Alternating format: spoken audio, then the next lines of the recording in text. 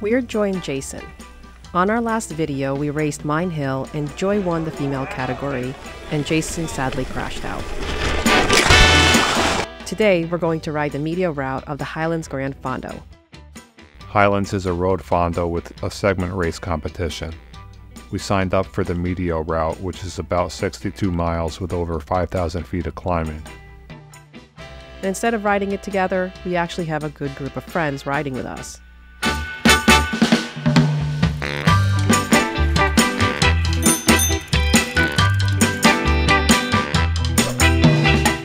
We're here at a Holiday Inn Express in New Jersey because tomorrow we're going to be doing the Highlands Fondo.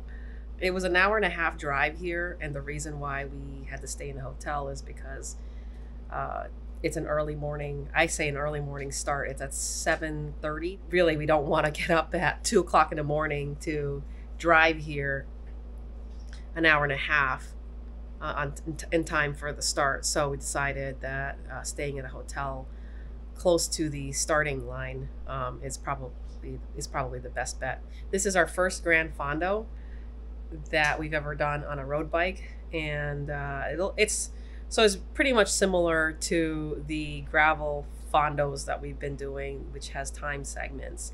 And the Medio course has 3 time segments. My plan is to pretty much just do threshold or slightly above threshold for the segments, and maybe going a little harder on the little pitches depending on how steep they are, and take it from there. Hopefully I could get in a good group and get some sort of drafting advantage from that.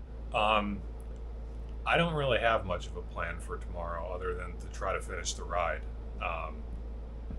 I'm still recovering from the crash I had at Mine Hill, and still have the road rash, which shouldn't really affect my riding, but it's there and kind of bothersome, and some sort of a hip injury that I have. It's actually like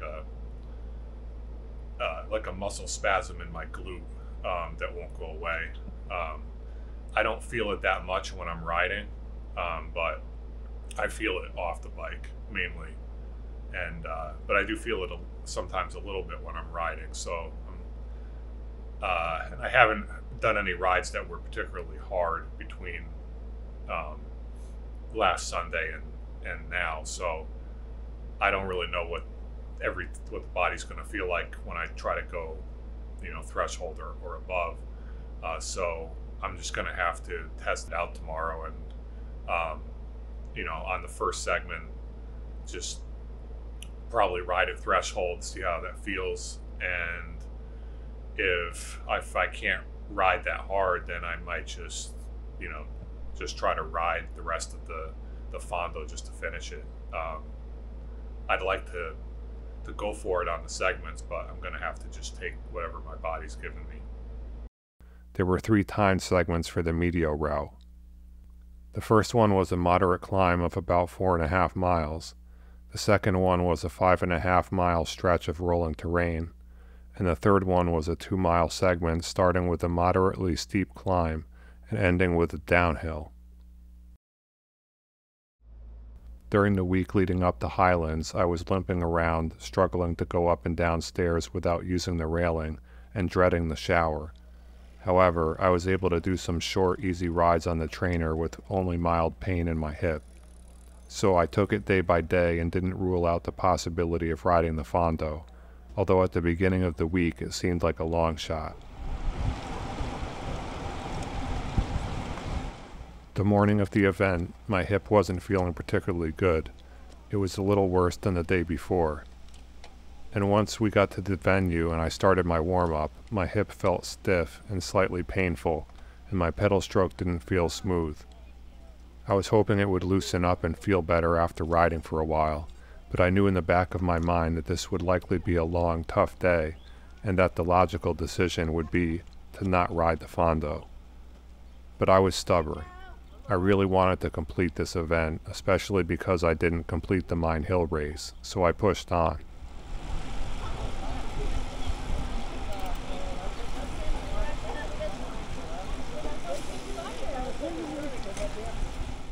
We rode with a good group, including our friend Sandy and some of her teammates. The group stuck together throughout most of the route, aside from the climbing segments where everyone did their own thing and regrouped afterward.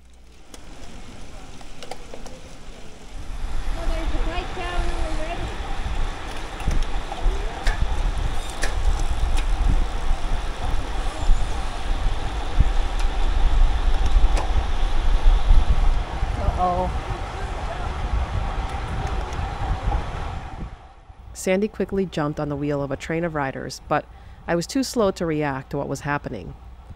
I wound up having to crank up the power to close the gap in between us, but they were too fast, so I settled in on my own hard effort.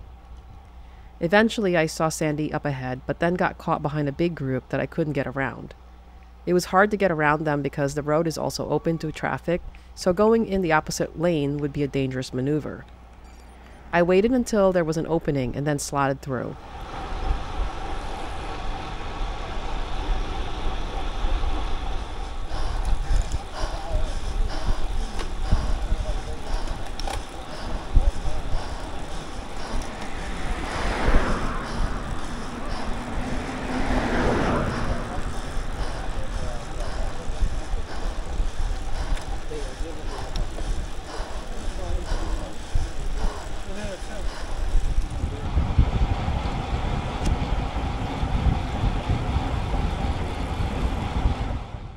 As soon as we started the first segment, I could tell this wasn't going to be a good day from a racing perspective.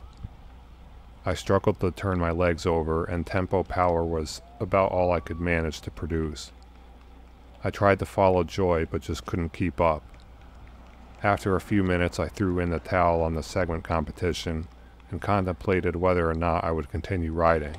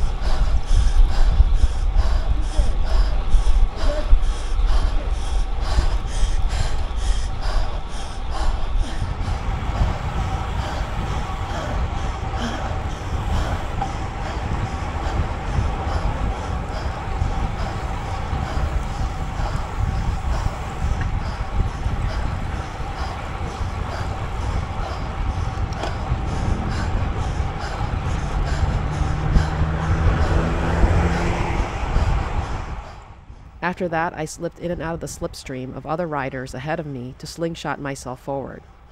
It still wasn't enough, but I finished strong at 19 minutes and 49 seconds.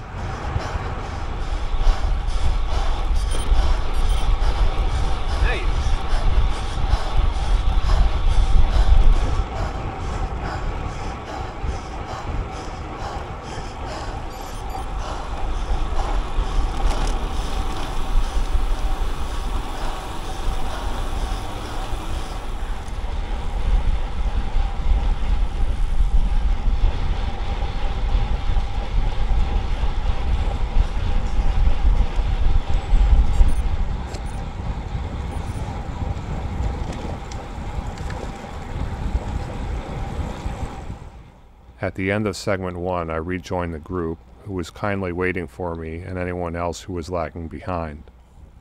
I still didn't want to give up on the ride entirely, so I kept riding with the group and stayed mostly at the back to give myself recovery and save my legs for any hills.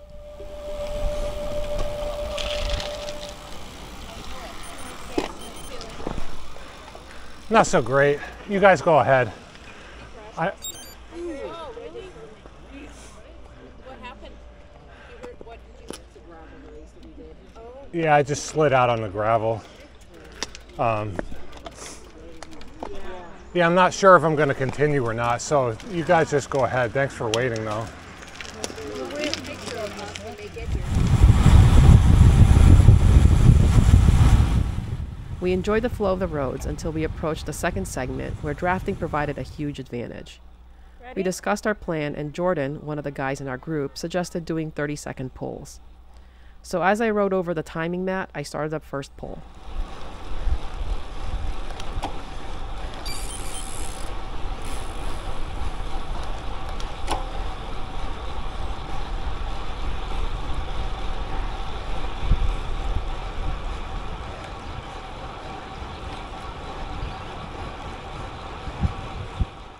After riding easy with the group for several miles, my hips started to loosen up and feel slightly better. On the second segment, the group decided to work together as a team. Since it was on flatter terrain, we could really benefit from the drafting effect. The group formed a pace line with 30-second pulls at the front.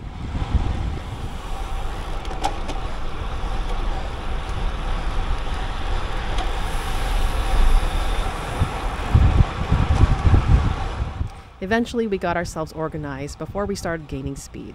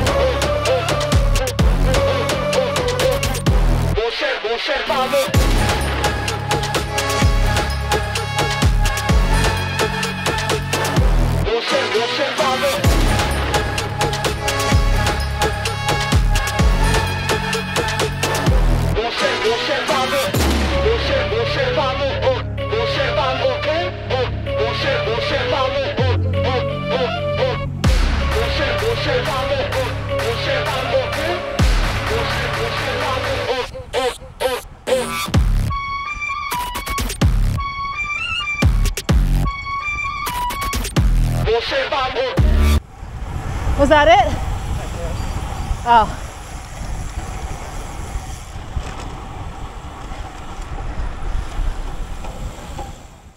This group effort was a good learning experience for me as well. I now have a better idea of how drafting works in a group. Obviously, the further back you are from the front, the greater draft you get, but when you're the person at the back, you have to be careful not to lose the wheel of the rider in front of you. Because if you slip off the back, you'll have to accelerate pretty hard to close the gap between yourself and the fast-moving group in front of you. I also learned that when the rider in front of you is taking their pull and you're second in line, you can't just chill. You have to go fairly hard to stay on their wheel, since you're only getting the draft from that one person who happens to be going very hard. Great pull. How you feeling? Legs are a little loosened up now. I mean, I don't feel great, but better than before. You did great pull. Woke up the legs there. So Jordan and I, he timed our segment. He usually just told me. He said because we had a group, it's 2 minutes faster than we did last year. Oh, okay. Yeah, that's good. Well, see, that worked perfectly for me because I don't really have. I'm not ready to like go full send on my own on today. Yeah, but like I can't. You're still fast, so Yeah. put in an effort for the group and awesome. Yeah. So at least I feel like I did something, but You're not still in this house. Yeah.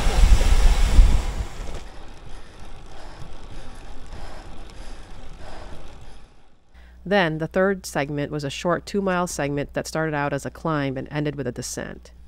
I was glad it was a short segment because prior to that were a series of short, steep climbs before hitting the start. As usual, anxiety hit when there was an exposed sunny section up on the hill, but I mustered up the courage to push on and not let the negative thoughts creep in. I knew I had it in me after my Mine Hill win. I just have to trust my body and my training.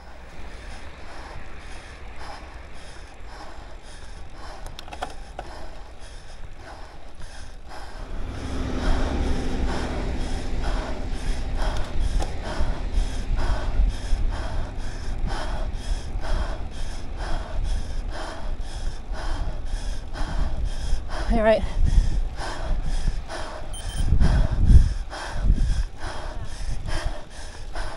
Your left.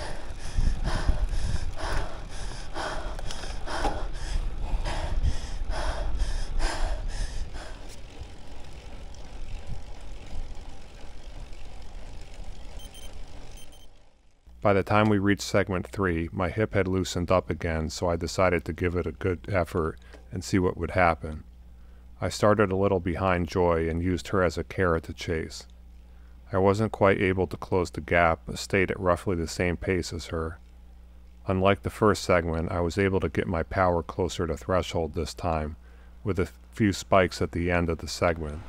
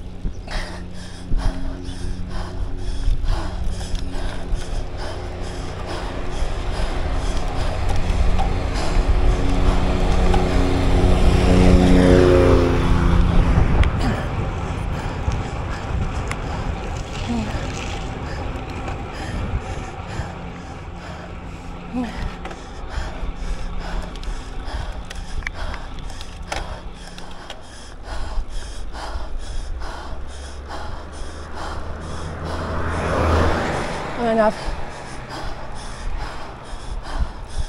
Hello.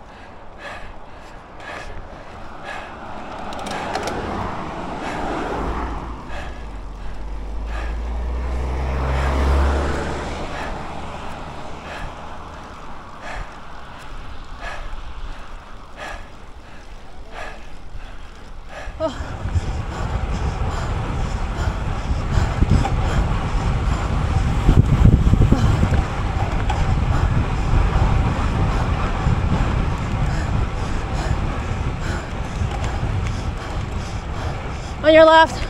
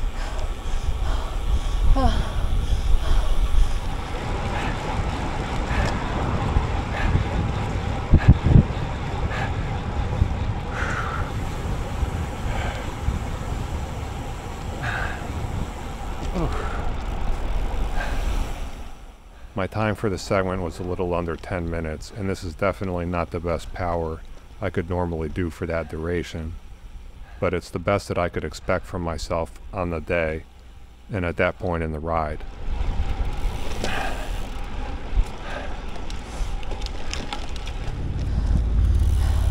Great job, honey. Thanks, you too. I was trying to like use you as a, I mean, I wasn't really that close behind you, but I was like trying to use you as an incentive to like go faster. Oh my gosh, I was actually your carrot for this for once. You were a carrot. I think I actually did okay on that one, all things considered. Yeah, considering that it was a short climb and then descending. I did a good job of saving the power for the right spots. The third and final segment was a relatively good note to end the ride on, and there was an aid station shortly after it, but I still had to last for another 15 miles from the aid station to the finish line.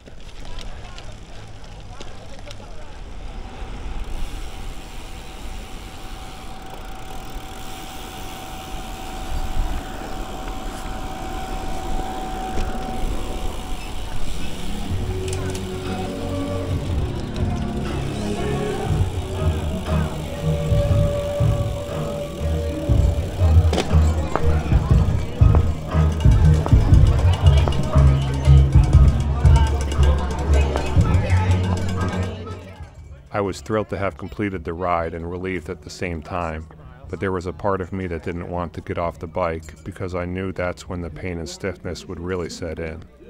Just as expected, my limp was worse than before, and walking around was a chore.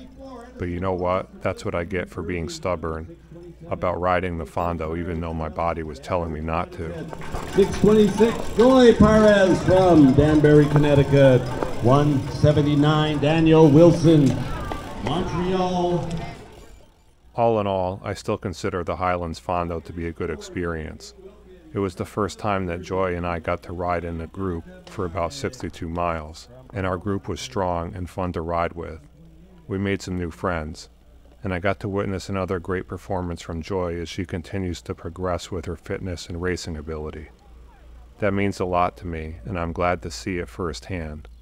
If I hadn't been there, I would have heard about how the day went, but I would not have experienced it, and I would not have those memories to take with me. The physical pain was temporary, but the memories will be permanent.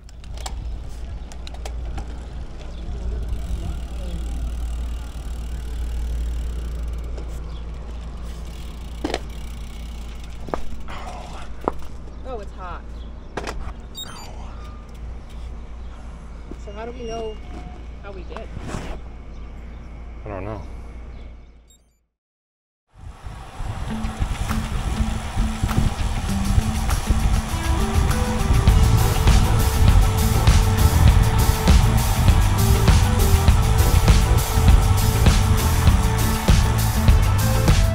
Overall, it was a great experience riding with a group and working as a team. However, the temperature did creep in a bit and I was eager to finish as we were pressed for time. After we finished and had a small meal, I was curious to know where I stood on the segments. I looked up the results and was amazed that I came in third in my age group and 10th female out of 32 female participants. Of course, I was elated, thrilled, and excited as this was my first road Fondo. It made it even more worthwhile to ride with a great group of people, because if it weren't for our teamwork, I don't think I would have made it on the podium. Thank you to the race organizers for making this event possible. I can't tell you how much fun this was to do, and now we've caught the Fondo bug.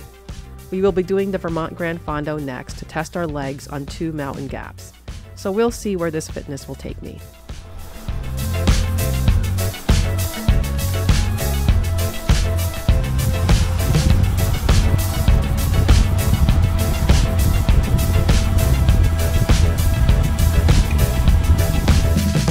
Thanks for watching our video. If you enjoyed it, please like and consider subscribing to our channel. Until next time, enjoy your rides.